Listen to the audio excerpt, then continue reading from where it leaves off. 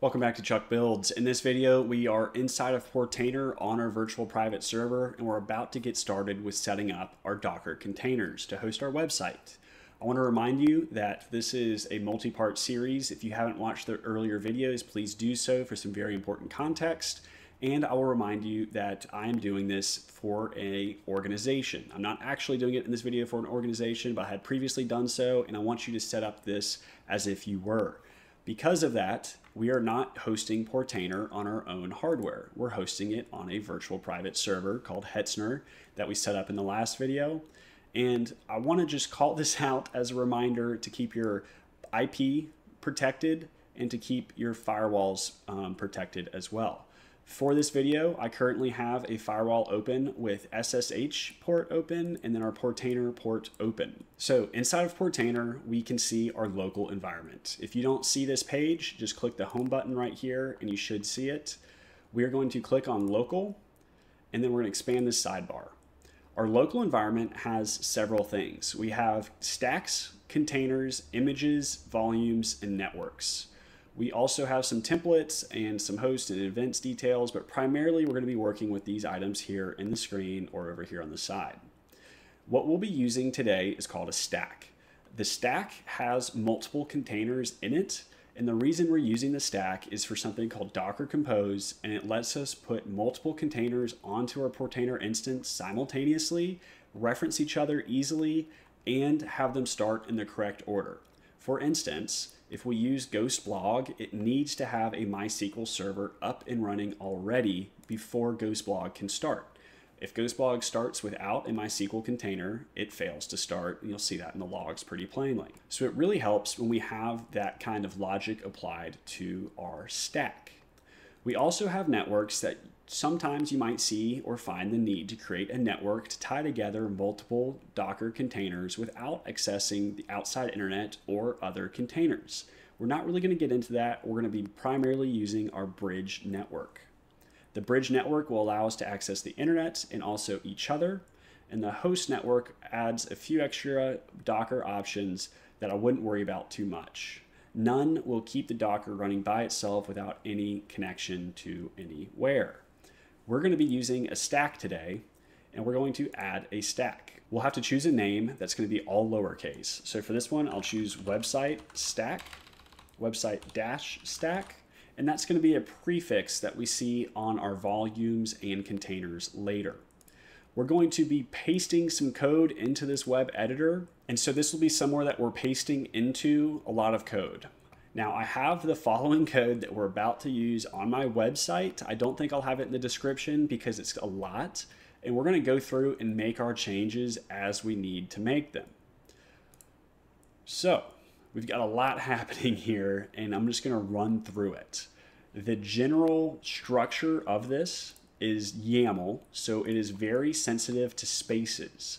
Spaces between rows is very important for nesting of options. If you see how we have these indentations, you will have errors if you mess this up.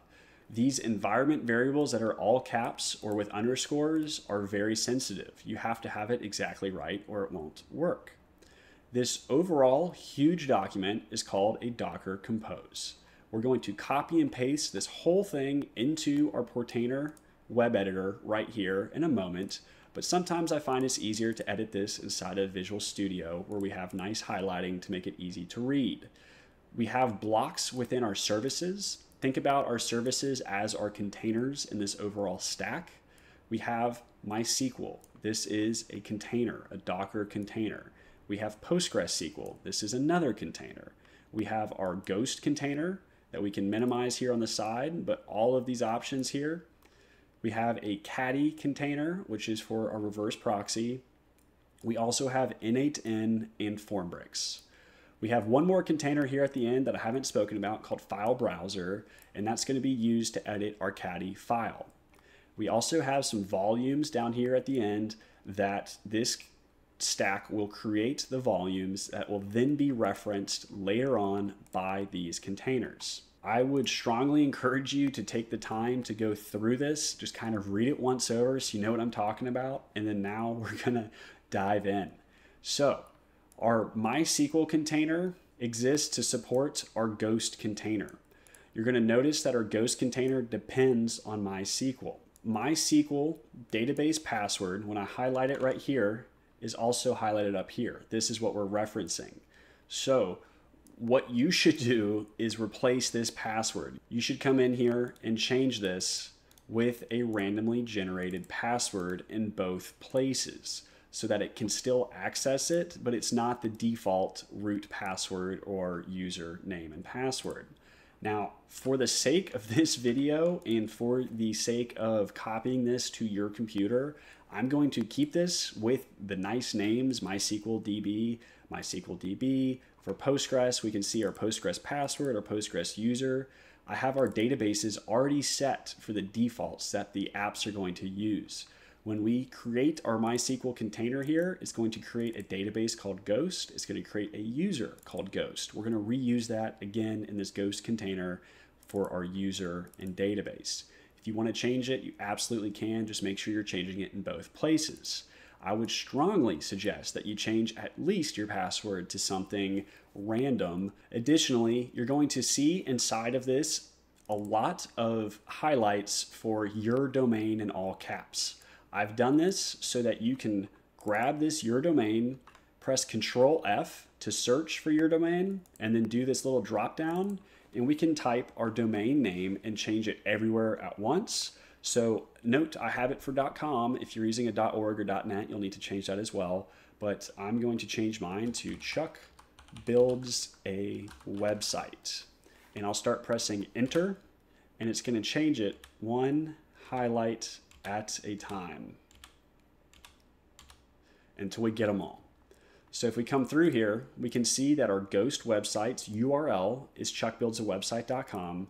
Our Ghost mail options are going to be chuckbuildsawebsite.com, and it's going to replace the necessary URL for our domain in all the areas that we need to. Now, you'll see in the FormBricks environment variable that there are several areas next off secret, cron secret, and encryption key that has this command OpenSSL rand hex 32. We're going to copy this command and we're going to put it into our Putty SSH connection to the server. We're going to run this command and it's going to give us a hex string of characters that we then need to enter here. This encryption key must be exactly 64 characters, and this command will get that for us. So if you have forgotten, what we're going to use to get to our SSH for the server is a program called Putty. And we'll grab the IP address from our server here. We'll copy this and we'll paste this as our host name. We have the firewall for our SSH still open. And we'll come to Putty with the IP and we'll press open. We're going to log in as root, and then we're going to use the password that we set earlier. So once we're in Putty, we're going to grab our command from the stack, the OpenSSL rand hex 32, and we'll paste that into our SSH window, and we're going to get a string of characters, and we'll do Control-Shift-C to copy this, and we'll paste it back into our stack. We're going to run this command 2 more times and paste those numbers back here.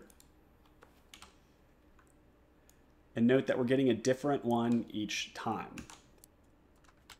We'll just use the up arrow, enter, Control-Shift-C, and then we'll paste it here as well. So we have that information and our stack is almost ready to be pasted into Portainer. However, we still need to create a Mailgun instance and get all of our Mailgun set up before we do that.